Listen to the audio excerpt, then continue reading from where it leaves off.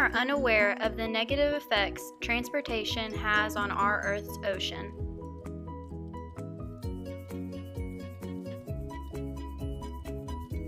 While walking alongside the beach, we stopped to ask two women how they thought we could work to become less dependent on transportation in order to preserve the ocean.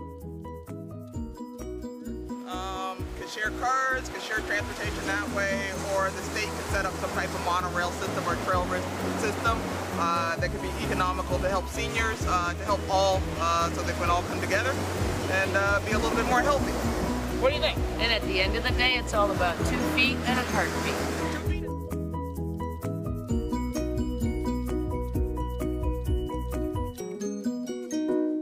We took a trip to Eckerd College to visit their Oceanside campus. While there, we noticed many yellow bikes laying around.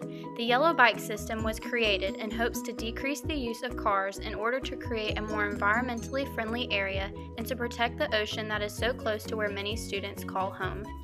1/3 of all carbon dioxide emissions from our cars and factories are absorbed by the Earth's ocean. 25% of cars are causing 90% of the pollution in the atmosphere.